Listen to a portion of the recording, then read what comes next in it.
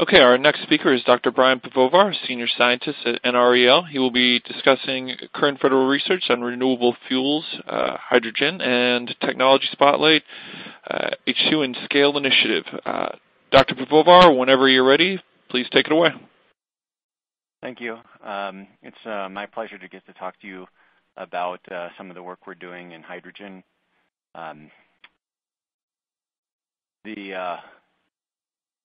I'm going to talk first about hydrogen at scale, and there's some other information that are on these websites that are listed here. Hydrogen at scale has been a major initiative within the Department of Energy, trying to show how hydrogen works in very specific ways within the energy system, and I'll get to that moving forward. But what I always like to start with is basically some of the motivation for this. This is a picture taken from the office, the building that I sit at in NREL, overlooking Denver, showing basically a lot of the air quality concerns that are prevalent today, all pretty much driven by transportation emissions. There's signs on the highway every day this week and last week that basically give ozone alerts and ask for carpooling and using public transportation. There's an issue with the environment, and there's an issue with power generation.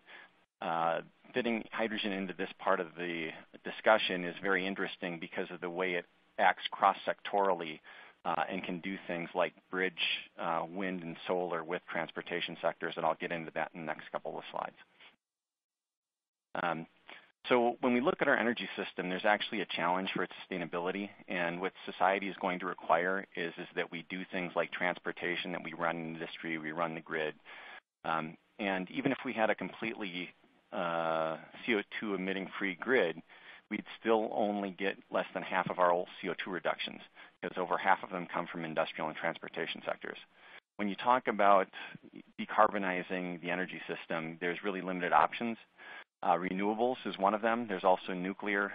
It comes with waste and other kinds of issues, permitting. And then there's also carbon capture and sequestration, but capturing and sequestering the carbon takes a lot of the energy out of the process, and doing things like coal-fired power plants, you'd actually have to burn 20 to 30% more coal just to be able to sequester the CO2 back out. So when you talk about these different options, they're all potential viability of how you do the power generation. But then for the end use, there's really only two different options. One is intensive electrification, and battery-powered vehicles are doing this, and I think you'll see more and more electrification within other areas. But there's a limit to electrification in both the time frame that it can be used on and the energy density of electrification and storing energy as electrons. So that brings you to carbon neutral fuels. We talked about biofuels pretty extensively, and bioproducts as even a competition for those. Hydrogen's another potential carbon neutral fuel, or part of the pathway to a carbon neutral fuel. So one of the major things that has changed in the last decade or so is highlighted on this graph, which I've taken from Arun Majumdar, who used DOE wind and solar reports to basically come up with contract prices for wind and solar over the last decade or so, to show how much the cost of wind and the cost of solar have dropped, and how when that's happened, you can also see that the capacity factor for these have gone way up. So the fact that we're putting more and more of this on because it's becoming so cost competitive is a good thing. However, the wind and the sun have limitations in that they're often variable and intermittent, and so sometimes when you get this energy, you have more of it than you can use, and sometimes when you want it, it's not there. So you can talk about what that means in a overall energy system, and I'm going to show another graph here, which I've taken from Ben Kropowski, who's the Energy Systems Integration Center Director here at NREL. And in this part of the animation, you can actually see what exists today in terms of percent of variable renewable energy on the y-axis, and on the x-axis, the size of the energy system. So something like the entire continuous United States has only got 5% of its energy from variable renewable sources, but it's a very large energy system. Other things like an Alaskan village have almost all of its energy being supplied by variable renewable energy, but it's quite small. And there's almost a straight line that goes through these. The interesting pieces on here are things like Denmark, Germany, and California, which although they show up in the system this way, they're not actually islands. They actually connect to other local places, and they can use neighboring areas and export and import for some of the handling of their systems. So while they show up here, they don't have the same rules as some of the other energy systems that are shown. If we look at modeled systems, we can talk about what happens as we approach the future and we go to even higher renewable energy penetration rates. And these are mostly models that NREL has done, looking at what happens when you start trying to get higher levels of wind and solar penetration on the electricity grid. And there's been DOE goals for 2050 of where you want to get to. What's interesting about this is that when you talk about where the U.S. is at right now and you go up to about this 20 to 25% level, it's fairly easy to do that because the grid has enough flexibility to accommodate a certain percentage of its generation coming from these variable sources. Now, when you try to take that higher and you go up to 50%, it's very much harder. And then if you do something like try to get to a much more decarbonized, a much cleaner system, it becomes extremely difficult. And in looking at these problems and some of the limitations of the variable renewable inputs, it's really led us to talk about storage and talk about hydrogen in different ways. So Eisenhower once said, if you can't solve a problem, enlarge it, and that's where I really think hydrogen comes into this. And so here I show a conceptual hydrogen at scale energy system. On the left-hand side, you can see things like wind and solar, and they usually just feed into the electricity grid. We have natural gas and nuclear, and usually they just feed into the electricity grid as well. However, their thermal and their chemical energy can be run through and turned into hydrogen. The electrons in the grid can be stored in batteries and brought back as electrons, but that's a limited application for them.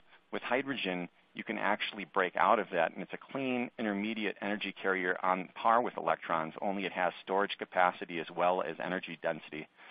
So it can be brought back to power generation, but bringing back electrons for electrons is a pretty low value proposition. It can also be used in natural gas or hydrogen infrastructures, but if you're going to use it for thermal energy, it's a very low value proposition as well. What you really want to do is you want to take that energy that's maybe coming from the wind and the sun and bring it all the way across to the right-hand side of this into these value-added applications of transportation and industrial use. So fuel cell vehicles are obviously one great source of hydrogen consumption. There's now 2,000 vehicles on the road. There's 27 fueling stations that are open to the public in California.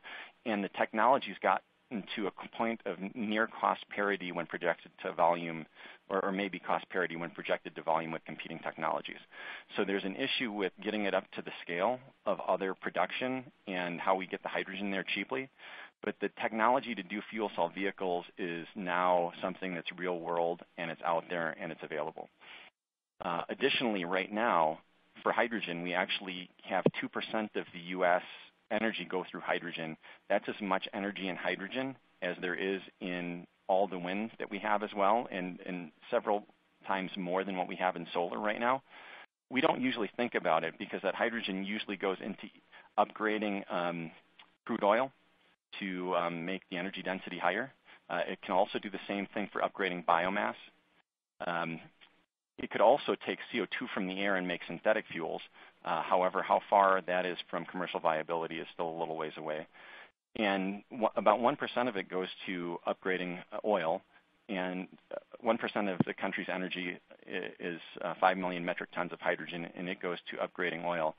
An equivalent amount of hydrogen is added to nitrogen to make ammonia as part of fertilizers. And so 2% of the country's energy already runs through hydrogen. The public usually doesn't think about it. We have things like 1,600 miles of hydrogen pipeline in the country. We have 2 geological storage systems for hydrogen. Its infrastructure is much less than that of natural gas, and we use it somewhat differently. But a lot of the challenges, safety and handling issues, are very consistent with natural gas. Other things like metals refining, which are responsible for 7 to 10% of all greenhouse gas emissions, could also be done with hydrogen in much cleaner processes. And if we had hydrogen around in this way, we'd find all sorts of other use, whether they be plastics or food industry, that hydrogen would fit in as well. So the attributes of the system are really that it's a large-scale, clean energy carrying intermediate that can be used across energy sectors. It enables increased penetration of variable power and nuclear. It has expanded thermal generation possibilities through hybridization.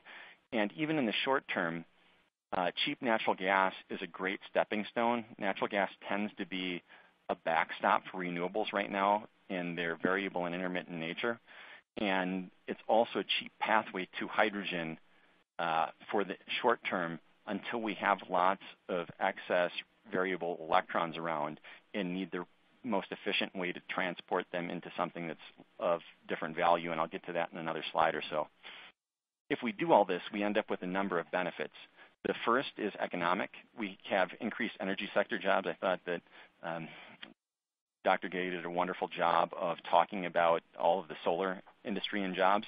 By getting increased solar and wind penetration, there's a lot of outsourceable jobs. We also have a lot of the lowest energy costs when it comes to the wind electrons that we have in this country, and that can give us a manufacturing competitiveness, or at least sustained manufacturing competitiveness as well. From a security standpoint, we can reduce imports or increase exports. It gives us system flexibility and resiliency, and it can do things like enable us to do metals production because we can potentially do it cleaner, which is one of the large reasons that we've lost a large global share of metals refining. And it relies on local resources, which we have in abundance as well. The environmental benefits are the last one. Those usually are pretty clear. There's things like improved air and water quality, because not only does hydrogen allow you to put more renewables on, if you get rid of combustion and transportation processes and instead use things like fuel cells, you take a huge cut out of the criteria pollutants and the greenhouse gas emissions that we're talking about. But the other one that you don't often think about is the water system requirements. So when you start taking off the cooling towers of the large thermal generation sources, approximately 40% of all energy, 40% of all water consumption in the country is due to energy-related applications. And when you start taking out some of these large thermal sources that use large cooling towers and ponds, what happens is that you actually get a lot of water back. Because even though hydrogen that we're talking about would come from water potentially, the water to run a house and your vehicles is equivalent to about one toilet flush of water each for the amount of water on a daily basis you need for the energy for your house, and another one for what you need to run your vehicle. And the last piece of this is that when you get all of these benefits in a single energy system, the values are much more than just additive, because you're basically taking on all of the problems at once in a way that other solutions can't take on in the same way. So within the National Lab System, and there's been a large team, and you'll get to see some of the participants in it, we've talked about what we need to do this. And really what happens is that we have to get to cheaper hydrogen generation from water splitting. We talk about how we would do this at a low temperature and how we would do this at a high temperature. There's different types of challenges for that, but there hasn't been a lot of research or focus put on this. Things like hydrogen storage and distribution. How do you make a hydrogen infrastructure that could perhaps parallel what we have for the natural gas infrastructure? How would you do large-scale hydrogen energy storage in the most economic way and in the most advantageous way?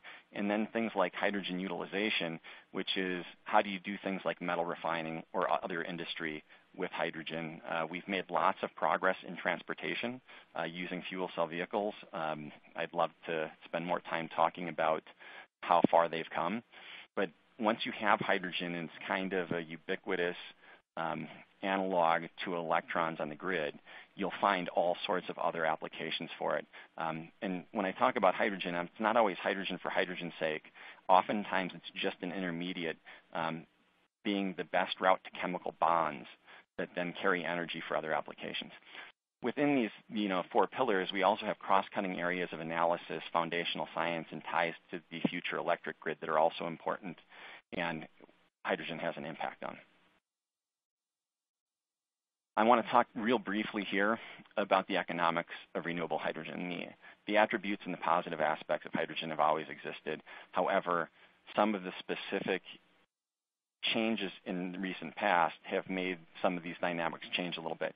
And what I do here is I compare on the left side the cost of hydrogen projected from electrolysis today if you had cheap electrolyzers at a very large scale, so kind of the gigawatt scale, which we don't have today. So this capital cost of $400 a kilowatt on the left side would really be closer to $1,200 a kilowatt today. But if we project to what that would be if we had large system manufacturing, it would drop to this level based on today's technology. Now, today's electrolyzers run almost all the time, so this 97% capacity factor is here. They use the average cost of electricity at 6.6 cents a kilowatt hour, and they have a reasonable efficiency at 66%, far less than a battery, but much better than almost any other route to chemical bonds. Now, the competition for this space on the left-hand side is on the right-hand side, and it's abbreviated SMR, and this is steam methane reforming.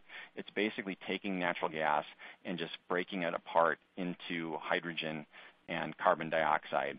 And what you see is that the cost of hydrogen for these large-scale industrial applications today tends to be somewhere between $1.50 and $2 a kilogram.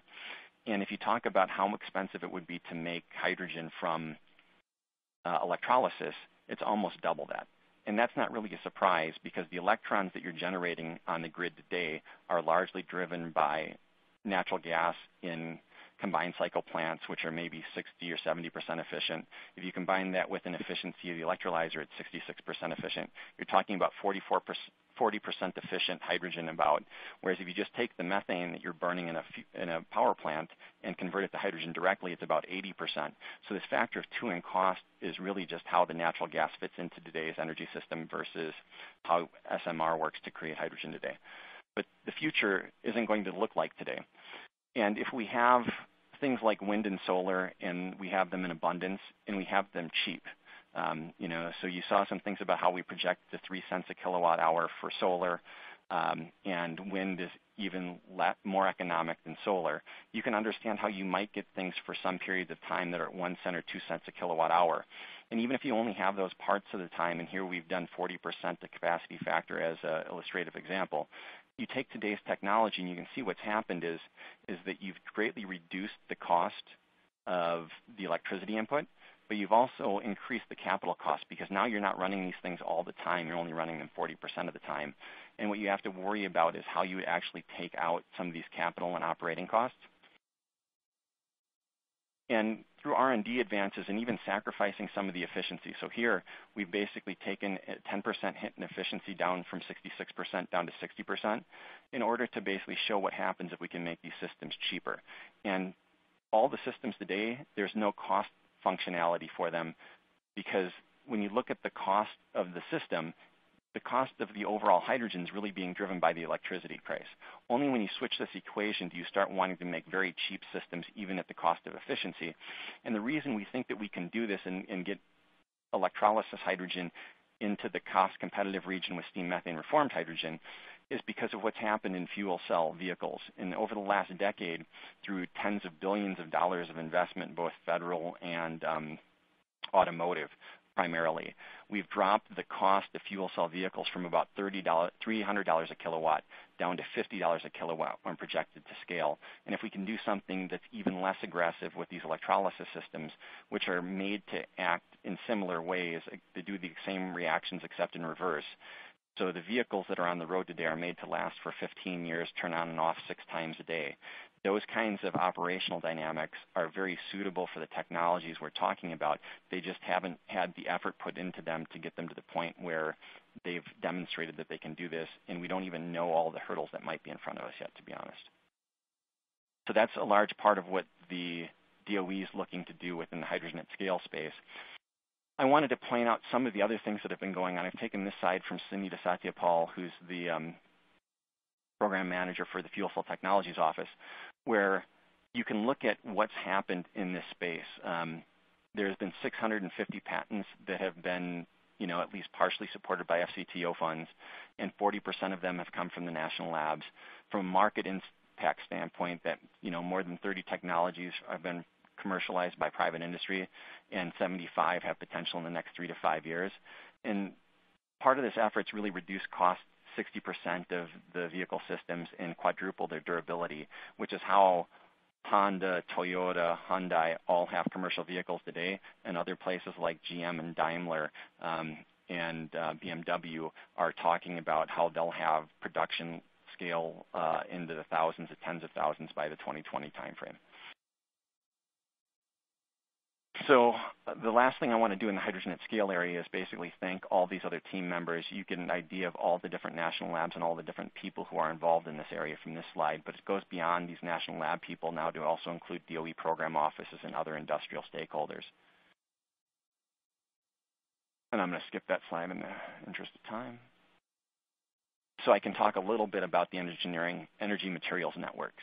So the energy materials networks are new within the Department of Energy's ERE program office, Energy Efficiency and Renewable Energy, where they're focused on how we increase the rate of materials development, leading to things like world-class innovation, giving clear points of engagement, and allowing rapid scale-up. So basically allowing us to propel clean energy materials development forward at a doubling and at half the cost in terms of rate. So a lot of this has gone to basically bring consortia together and pool national lab assets together in ways where they might have been separate or even competing in the past. And the goals are really to get world-class materials capability, clear point of engagement, data and tool collaboration framework, basically capturing data, tools, and expertise that they can be shared and leveraged, and then also to give streamlined access. So a lot of this is the outreaching part of this, and how do we engage the community and others in materials discovery efforts. And so the one that I want to talk about is most relevant to the hydrogen at scale effort is called HydroGEN, and it's advanced water splitting materials. It's really focused on advanced electrolysis, both at low and high temperatures, photoelectrochemical water splitting, and solar thermochemical water splitting, which includes hybrid thermochemical cycles. There's 6 labs who are involved in it. NREL is the lead lab, and each lab has a different role in it. And really, the premise of this is how do we reach the DOE targets of producing hydrogen at less than $2 per gallon of gasoline equivalent. And a gallon of gasoline equivalent, this GGE, is basically a kilogram of hydrogen. And that would basically allow us to do things like put hydrogen at the pump for less than $4 a kilogram or gallon of gasoline equivalent. And because fuel cell vehicles have double the efficiency with none of the pollution of conventional combustion engines, this means that on a per mile driven basis, this is the same kind of fuel cost that you'd expect in these kinds of systems. So just to highlight what some of these things are, I talked a little bit about electrolysis in the water split area. PEM electrolysis or alkaline membrane or alkaline electrolysis are the low temperature technologies. Solid oxide is a high temperature technology that can be integrated with either concentrated solar plants or nuclear plants. And then you have solar thermochemical cycles with concentrated solar power, or perhaps nuclear. There's photoelectrochemical, where you take solar devices, you have the opportunity to connect them to electrolyzers up here, or you have the ability to basically split the water directly out of liquid and then separate the hydrogen and oxygen as they come out. And then there's also these thermochemical cycles like this hybrid sulfur cycle that's included as well. So I'm going to probably go through the next couple slides very quickly. I just wanted to give an overview of kind of who the people were who were involved. There's technical experts on these from each of the labs. There's data experts. And then there's actually technology transfer experts. Most of the patents in this space had actually been in the fuel cell side rather than the hydrogen production side. But it's becoming clearer and clearer that we have a lot of the hydrogen need right now, but we also need to have a way to make the hydrogen, and we're not there yet. And so that's where a lot of the upcoming R&D needs are, and also a lot of the IP development is likely to come from as well. And so within the technology transfer activities, there's a number of things that have been done within this consortium type of an approach and within the EMNs. They basically worked out NDA agreements across the landscape, come up with intellectual property management plans, materials transfer agreements and streamlined CRADAs. So all of this has been done in a way to basically allow streamlined access and to basically draw this large lab consortium in together and allow them to interact more easily with the outside world. And then there's just a lot more information here on the website. I'd welcome you to go look at it. And I want to say with that, I'll conclude here. I had a couple backup slides, but for any more information on HydroGEN or some of the specific research areas, you can look at the HydroGEN website, which is web address here. And there's a number of different people who are directly involved that are good contact information. And with that, I'll stop and try to keep us on time.